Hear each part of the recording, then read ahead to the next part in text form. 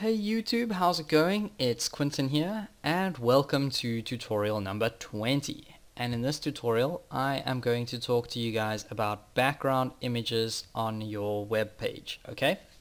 So I'm actually going to show you guys how to add some background images and also how to manipulate them to appear in different positions, etc.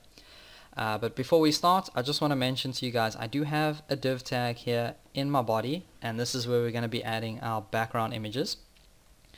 And in my CSS, I've actually just styled that to have a height of 350 pixels and a width of 100%.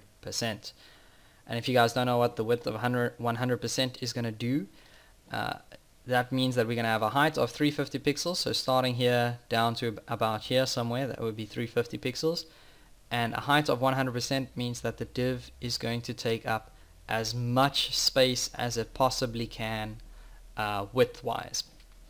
Okay, so let's go ahead and actually add our background image in, and it's actually really simple. All you have to do is type in background image, and then you're gonna type in the word URL, which is basically the URL of the image, and you're gonna have to open up some parentheses, and this is where you're gonna put in your image name. Okay, so if we go over to my tutorial 20 folder over here, I've got my index file, which you guys already know what we're working with that. Then we've got our CSS file, which we're working with that in Notepad++, so that's an index and CSS. And then if we go back to that folder over here, we've got my image, which is called YouTube play.png, which is just the YouTube logo.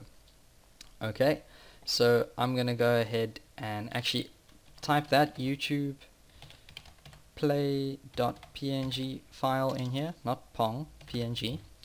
And if you're using a JPEG, then go ahead and type in YouTube play.jpg or whatever, your file name, .jpg.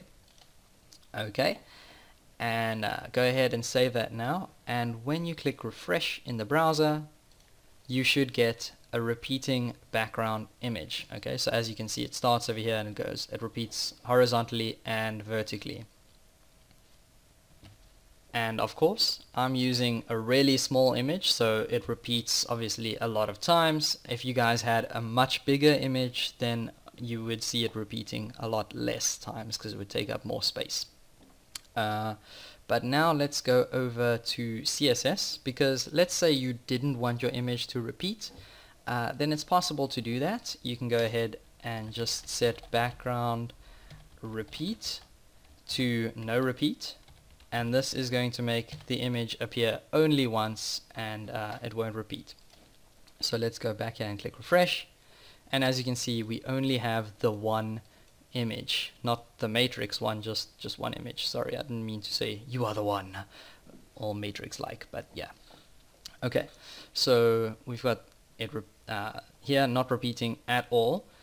It's also possible to make this image repeat horizontally, so that means repeating across the x-axis in the browser, and all you have to do is then change this background repeat to repeat minus x, or repeat hyphen x, and what that's going to do is make the YouTube play logo repeat on the x-axis. So that's pretty cool. And if we wanted to repeat going from the top to the bottom, that is the vertical axis or the y-axis, then we could go ahead and just set this equal to repeat y instead of repeat x. Go ahead and save that now, and when I go back to the browser, click refresh, then we have the YouTube logo repeating from the top down to the bottom. So that's pretty cool as well. But we can also change the position at which this image actually starts. So let's say I take my repeat off, so let's go ahead and set this equal to no repeat. Then I'm going to go ahead and just change the background position. So background position, and as you can see in the browser, by default it appears up here in the top left hand corner, or yeah, let's go ahead and, nope, I haven't saved yet, have I? No. Okay, that's fine. So it starts appearing in the top left hand corner. But let's say I wanted my image to appear in the actual center of the browser over here. Then I could go ahead and do that. It'll actually appear in the center of the div, by the way, not the center of the browser. But let's go ahead and type in background position center. And when I go ahead and save this now, my image should appear in the center. So by default it was top left. Now it's in the center. We can also set this equal to center top, and that would make it appear in the center at the top. Then we've also got right top. By default it was left top. We've got center. Then we've got left center. Yeah, okay, left center would be over here. Then we've got right center, which would be make the image start here. Then we've also got right bottom, which would be over here. Then we've got left bottom, which would make the image appear over here. And we also have center bottom, which would make the image appear down here. Okay, so if you guys want to go ahead and play around with those positions, then you can go ahead and do that. But I'm not going to, because it's going to take up a lot of time. But you'll find what a lot of guys do when creating a web page is actually go ahead and, instead of adding all of this code in the actual div, they might actually add it to the body tag, and it's possible to do that. So I'll go ahead and add all of that code to the body tag and have the image appear actually in the body of your web page. And they'll start off the image appearing from center top, but they'll make an image that will take up the entire size of the browser.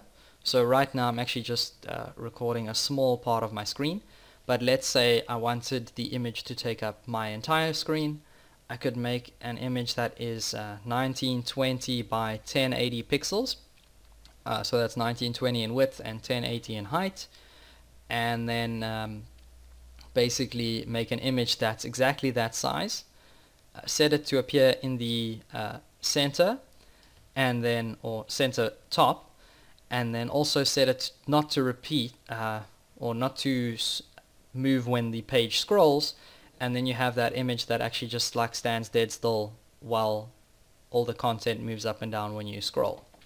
Okay, so that's what a lot of guys will do with a background image if they want an entire background image on their website.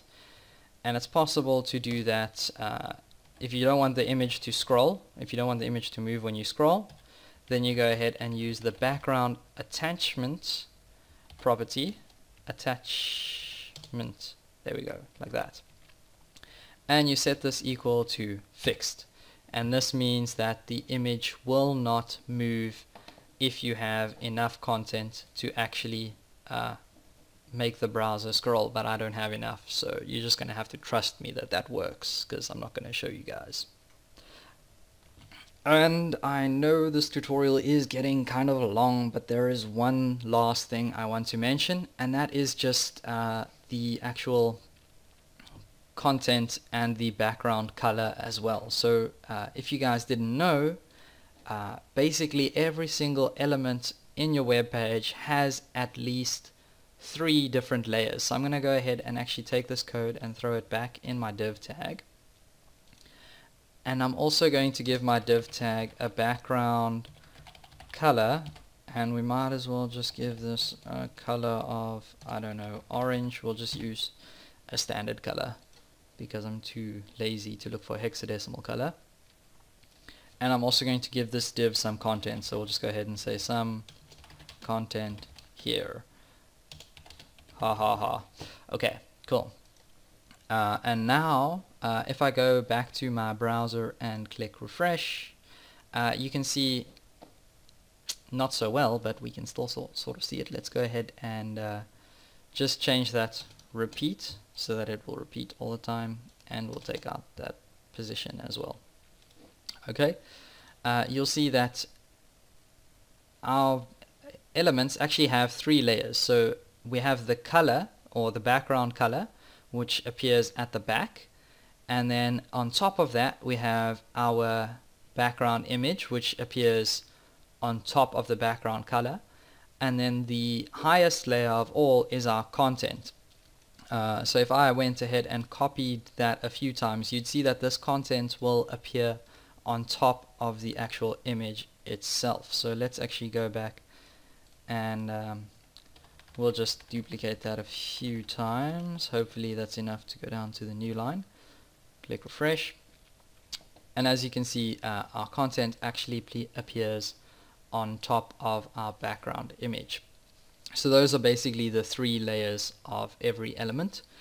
And actually that's all I have for you guys in this tutorial. So don't forget to subscribe. Please feel free to leave a comment, like, and share the video. It's really going to help my channel grow, and I'll see you guys next time.